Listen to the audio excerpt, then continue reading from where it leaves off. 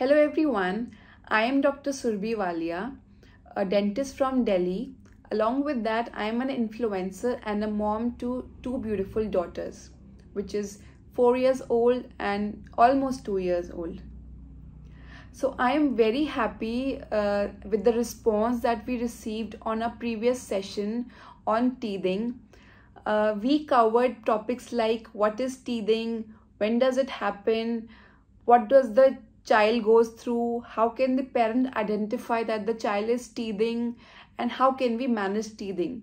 So a lot of parents have asked us so many questions regarding the same topic, regarding what their child is currently going through. I am so happy to be able to answering all those questions. So now I will start taking up questions one by one and answer to all the queries related to them. Let's begin now. So the first question is by Shubhangi Bhatnagar. She asks, what to do for when baby is suffering from fever or motions due to teething? My daughter refused even food. So Shubhangi, loss of appetite, fever, diarrhea, restlessness and irritable behavior are all signs of teething. So if the child is having severe diarrhea and fever, you must consult your pediatrician. However, if you feel that the child can be managed at home, then you're good to go. If the child is refusing food, you can offer apple or guava, which helps in satisfying the natural desire to bite on hard objects. Along with this, it also helps in soothing the gums. I hope I've answered your question. So let's move on to the next question. The next question is by Chitra. She asks, is the teething and colic related? When the child is teething, they happen to cry a lot, and in this process they happen to gulp a lot of air, which results in colic. So gripe water has been highly recommended to ease out colic during the process of teething because it is alcohol free and sugar free. So Chitra, I hope I've answered your question. Let's move on to the next question. Next question is by Lakshmi. She asks, what to do when the teeth grow? Our baby is suffering from motion, etc. So Lakshmi, when the teeth are growing, it is very important to maintain their oral hygiene as well as general body hygiene. It is highly recommended to clean the gums with cotton and water or a wet cotton cloth after every meal or milk intake.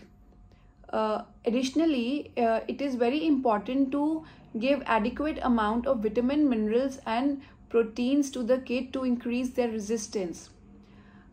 During the process of teething, children happen to cry a lot, which results in gulping of air, which thereby leads to colic.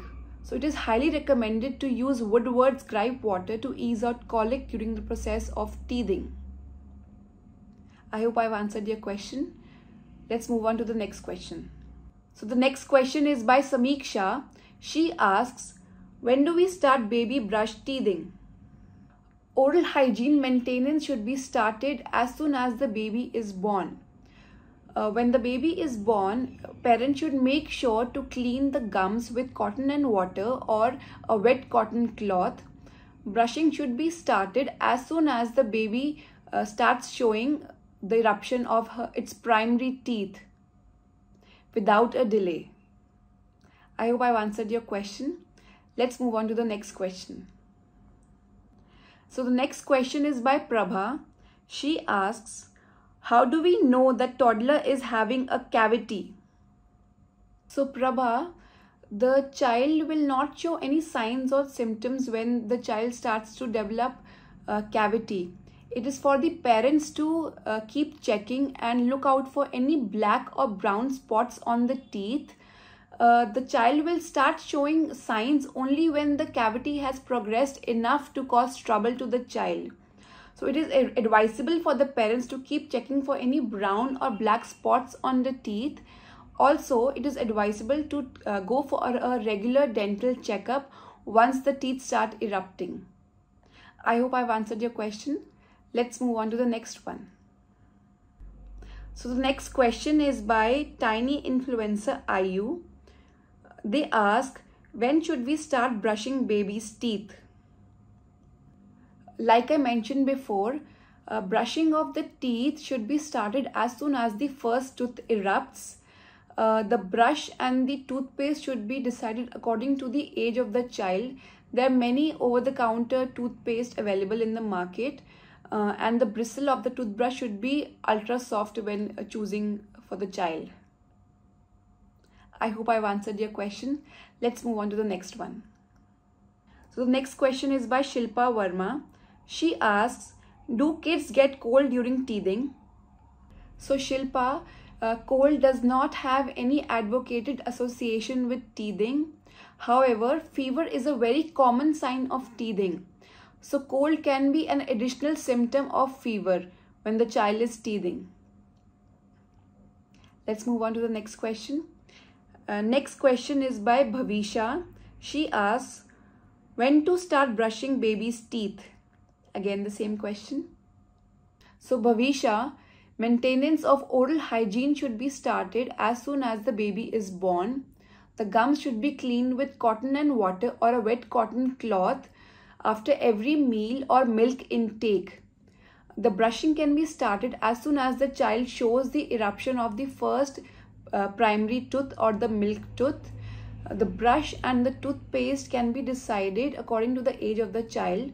There are many over-the-counter toothpaste available in the market. I hope I answered your question. Let's move on to the next one. So the 9th question in row is by Imama. She asks, when should we start brushing baby's teeth? I have already answered this question in the previous one. So let's move on to the next one. So the next question is by Anisha Diaries. She asks, my baby is 1 year old. Can I start baby brush teething? Absolutely, Anisha. The brushing of the teeth should be started as soon as the first primary tooth or the milk tooth erupts. So you do not have to wait for the child to turn 1 year old. In fact, the maintenance of the oral hygiene should be started as soon as the baby is born. So it is time for you to start brushing your baby's teeth with the age-appropriate toothbrush and toothpaste. I hope I've answered your question. Let's move on to the next one. So the next question is by Vijay Lakshmi. She says, is it safe for a child to give toys or things when they want to bite them? So Vijay Lakshmi, there are certain teething toys that have been advocated that not only satisfy the natural desire of the child to chew on hard objects, but also stimulate the gums, and it promotes the smooth and painless eruption of the teeth. Apart from teething toys, non-sweetened rusk can also be given. A toasted bread can be given that promotes gingival stimulation. Fruits such as apple and guava can also be given. They not only help in satisfying the natural desire to bite on hard objects, but they also help in developing a taste for fruits. So in the times when they have loss of appetite during the time of teething, these fruits really help in filling up their tummies. I hope I've answered your question. Let's move on to the next question. So the next question is by Mishti. She asks, how to care of baby's oral hygiene of a teething baby? This question has been asked multiple times because I understand that parents are really unaware of how to maintain the oral hygiene of the baby, because generally we feel that only the teeth needs to be cleaned. However, that is not the case. The baby's oral hygiene should be maintained since the child is born. I have mentioned this before and I will strongly repeat this again. It is very important to maintain the gingival or the gum hygiene for a good eruption of the milk teeth. So as soon as the baby is born, the gingival cleaning or the gums maintenance should be started. after every meal intake or the milk intake, the parents should make sure that they clean the gums with cotton and water or a damp cotton cloth. And once the teeth have erupted, even when the first tooth has erupted, the process of brushing should be started. The brush and the paste, like I mentioned before, can be chosen according to the age of the child. There are various range of toothpaste available in the market, like from 0 to 2 years, then 2 year onwards, like 2 to 6, then 6 plus. So according to the age of the child, the toothpaste can be decided by the parents. Similarly, for the toothbrush, the head of the toothbrush should be small so that it fits clearly into the mouth of the baby, and it is not big or it is not burdening the child's mouth that the child feels suffocated. So the head of the toothbrush should be according to the age of the child, so that it is very easy and convenient for the child to brush. Or there is one brush called as a finger brush, which the parent can wear on the finger. It has bristles here, and the parent can wear the brush on the finger and clean the brush. That way they have a good control over the brush, and the chances of injury to the baby gums is reduced like big time. I hope I've answered your question. Let's move on to the next one. So the next question is by Preeti. She asks, how to calm a teething baby? So Preeti, that's a very good question. When the child is teething, they happen to become really restless and they show irritable behavior because of the teething problem. So what the parents can best do is try to calm them, which can be done by, the children have this natural desire to bite on hard objects because they have erupting teeth. So there are several toys, teething toys that have been advocated, which can be given to the children so that they can bite on them and satisfy the natural desire. Apart from the teething toys, other edible objects such as non-sweetened rusks can be given, toasted breads can be given, and fruits like apple and guava can be given. These things, the toys and the edible objects that I've just mentioned, these not only satisfy the desire of the child to bite on hard objects, but they also stimulate the gums, which aids in a painless and a smooth eruption of teeth.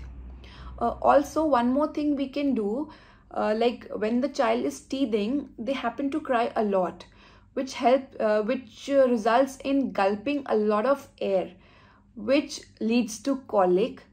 So to relieve the colic pain, we can start giving them gripe water, Woodward's gripe water, on a regular basis. So at least the problem of colic can be kept aside, and the parent can manage other problems which the child is facing during the time of teething. So I hope I've answered your question. Let's move on to the next one. So the next question is by Rowena. She asks, does teething disrupt sleep? Rowena, sleeplessness and restlessness is a very, very common sign of teething, not only for the child but also for the parents, especially the mother, because they are responsible for taking care of the child. So what we can do is we just focus on keeping the baby calm. Like I mentioned in the previous question, how we can calm the baby, because a happy baby means a happy mummy. I hope I've answered your question. Thank you so much everyone for the lovely questions. I am so delighted to have answered all your questions. If you have any more questions, I'll be more than happy to answer all of them.